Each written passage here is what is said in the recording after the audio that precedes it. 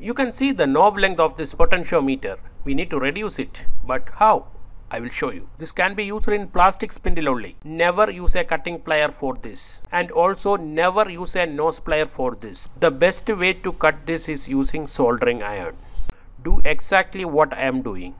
Please like and share this video among your friends.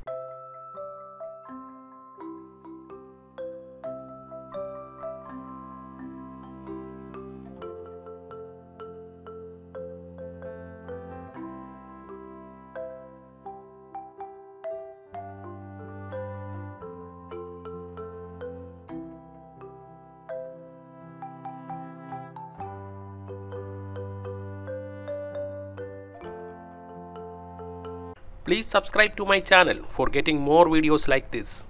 That will be an encouragement to me for making more things like this to you. Do this carefully. Thank you for watching.